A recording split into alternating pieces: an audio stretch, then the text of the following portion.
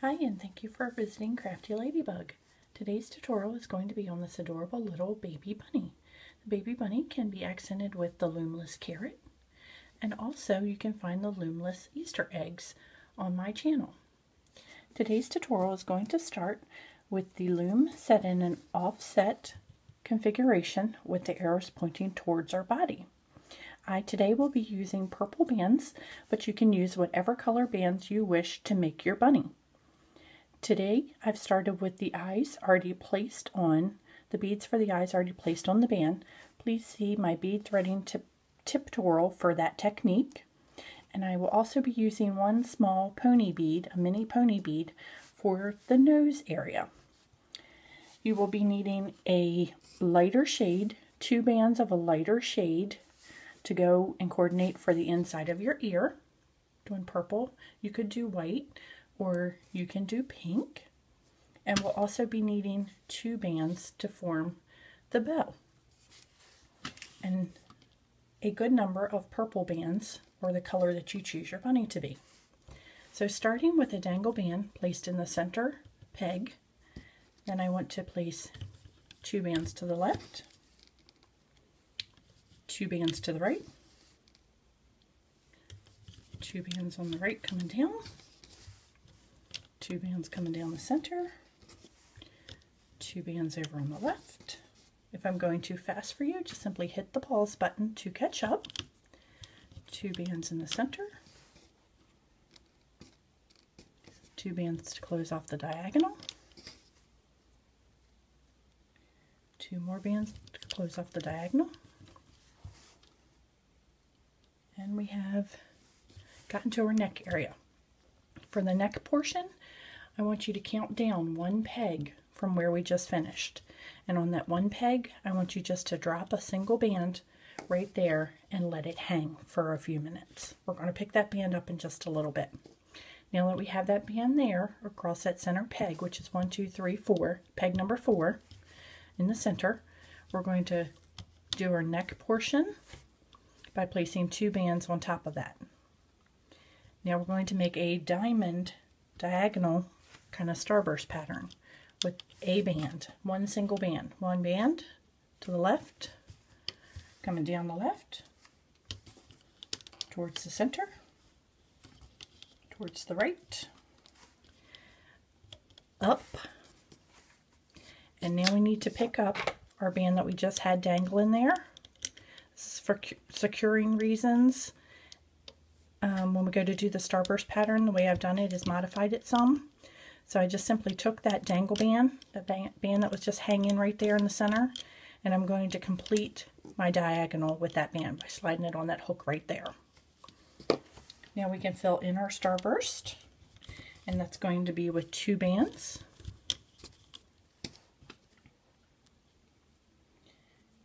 2 bands. 2 bands, 2 bands, 2, and 2 more. Then we need to finish off that center peg with a 3-time cap band. 1, 2, 3. Now that the starburst area is finished, I want to go ahead and loom the center starburst area. And we're going to loom that, and then we're going to put our arms and our legs on it. So basically you're just reaching into that cap band, and you're getting out your 2 bands, and you're going in the direction, the forward direction, or sometimes it seems backwards on this one, the backwards direction of where your bands came from. And we're just doing a modified starburst here. Okay. So all 6 of our bands are done, and we've got this nice big open hole in the center. Now we can work on our ears and our arms and our legs. And to do that, we are not going to use a loom. We are just going to use our hook. So I'm going to start with the ears first. For the ears, you'll take your hook, and you want to wrap the band around it 1, 2, 3 times. Then you want to pull through 2 bands and secure that back on your hook. So this is like a loomless stitch. The next one is going to be 2 of your colored bands and 1 of your lighter shade for the inside of the ear. And you're going to pull that through and secure that on your hook. And for this one, you want to try to make sure that you get your inner ear bands in the center. That way there's less fiddling later on. So I've just stretched and made sure that my pink bands are in the center. And then 2 bands pulled through again, placed on our hook, and 1 band pulled through and placed on our hook. Now we can add our bunny ears to our loom up top here.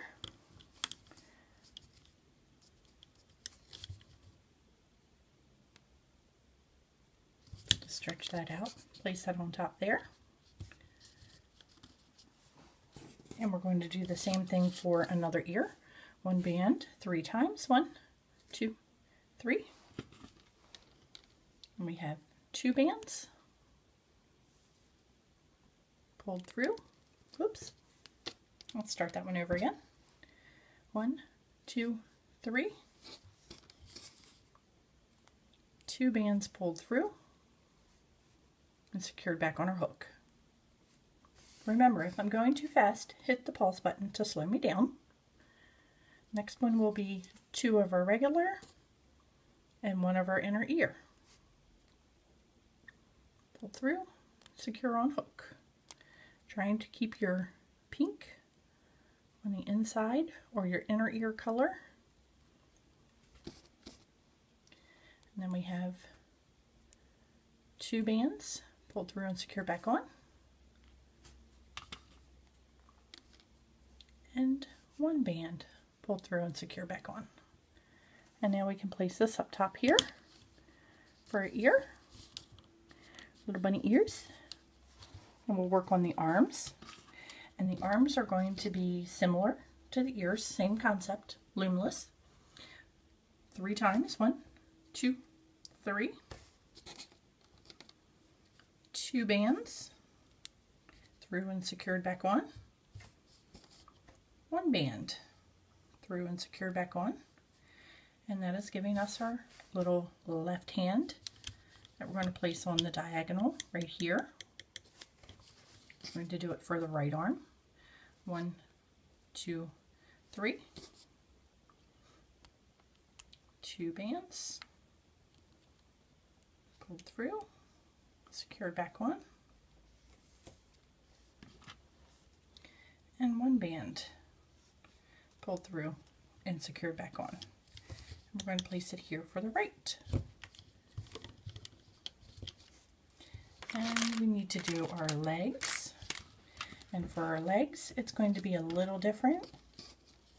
For legs, we want to start with 2 bands. And you want to wrap them twice. 1, 2. 2 bands, 2 times.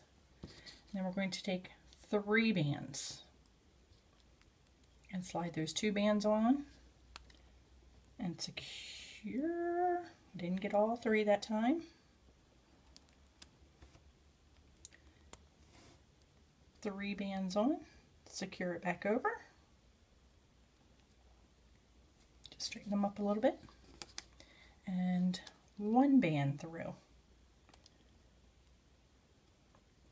I keep losing this one, guys. I'm so sorry about that. Practice makes perfect. Practice makes perfect. 2 bands. I'm still working on the legs. 1, 2 times. 3 bands pulled through. And secured back over. See, I fumble through things all the time. And then 1 band pulled through and secured back over. And then we're going to be placing it under the left arm. And now I've got 1 more leg to do. Whew, almost done the legs. 2 bands, twisted twice. 3 bands, slid over and secured back on the hook. with one band pulled through and secure back on the hook again. And that's going to go over here for his little leg. Okay, and now we need to do the eye portion. And for the eye portion, you're going to take a single band, go from the left above the center. Don't loop around, go above the center. Left, above center, down to the right. Left, above the center, down to the right. Our eyes are going to be the opposite. They're going to go left, below the center, left, below the center, and hook it on the opposite hook. And now we can begin to loom our piece. And as we finish to loom our piece, the starburst pattern, we need to reach down into that starburst pattern, the neck area, and we're going to start our starburst chain.